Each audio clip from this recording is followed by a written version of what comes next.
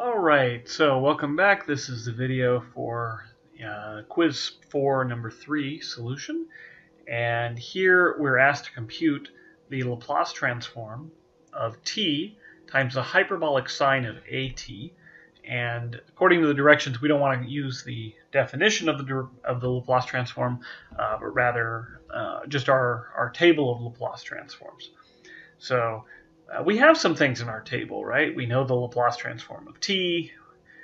We know the Laplace transform of hyperbolic sine of t. Unfortunately, we're multiplying them together here, and so we can't use either of those individually. However, we have another technique that we learned, which is we know how to relate the Laplace transform of a function y. Let me think of this as my function y. We can relate it to the Laplace transform of the derivative of y. And the relationship is that L of y is 1 over s times the Laplace transform of y prime plus y of 0. Okay, and recall this came from, well, we proved it differently, right? We started with L of y prime, and we proved that this was equal to s L of y minus y of 0. Okay, but of course if you solve for L of y, you'll get the above line. All right, so this tells us that our L of y in this case is equal to 1 over s times, so we need the Laplace transform of the derivative. All right, well, we'll have to use the product rule on this. So we'll get hyperbolic sine of at plus at times the hyperbolic cosine of at. Let's see, then we need plus y of 0. But okay, at 0, well, we just get t equals 0 here, the whole thing dies. So actually, we don't even have to worry about our y of 0. Okay, so we can break this up a little bit. This is the Laplace of a sum, so we can actually break it up as the sum of the Laplaces. And the very first piece, we actually know that Laplace transform, right? That's in our table. The Laplace transform of the hyperbolic sine of at is equal to a over s squared minus a squared.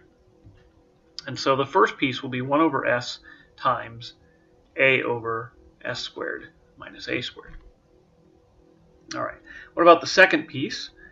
Well, it'll be the Laplace of at cosh of at. The a is a constant and will come out. I can combine it with that 1 over s. Right? Remember that 1 over s, of course, has to be distributed. So I'll have a over s times the Laplace transform of t cosh of at. All right, well, we don't know the Laplace of t cosh of at, but we can play the same trick again, right? We go back and rewrite the Laplace of t cosh of at in terms of its derivative. So we'll make a little extra room here. We just copy over the other bit.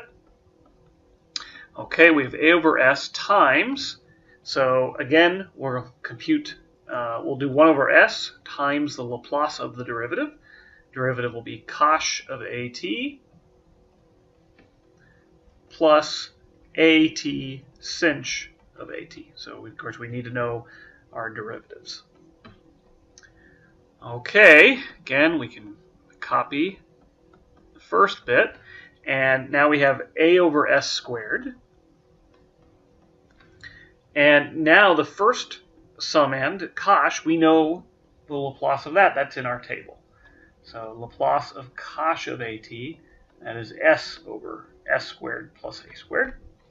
And so we'll get s over s squared minus a squared here. Okay, and then what's the last bit? Well, we have a over s squared, and then we have another a. So that's going to be a squared over s squared. And then we have the Laplace of, well, actually the original function. All right. This is actually just L of y.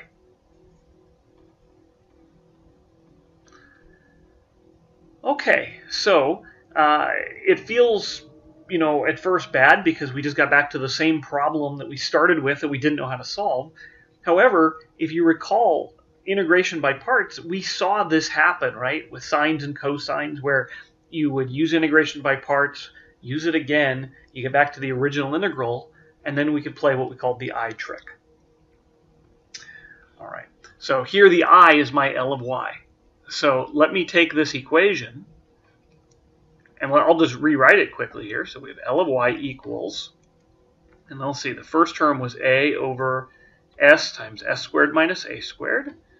Then we have, okay, one of these s's will cancel. So actually we have another a over s times s squared minus a squared. That's actually two of those. And then we have a squared over s squared times L of y. Sweet. Okay, so these two actually combined. All right, so let's solve for L of y now. So how many L of y's? I'll move this one to the other side. And on the left, I started with 1, but then I'm going to subtract a squared over s squared of them. And then on the other side, I'll still have 2a over s times s squared minus a squared.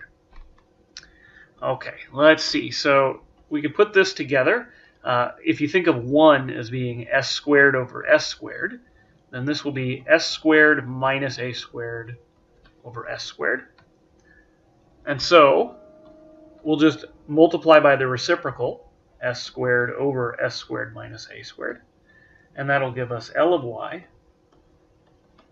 is equal to s squared over s squared minus a squared times 2a over s times s squared minus a squared. All right, and s on the top and the bottom will cancel.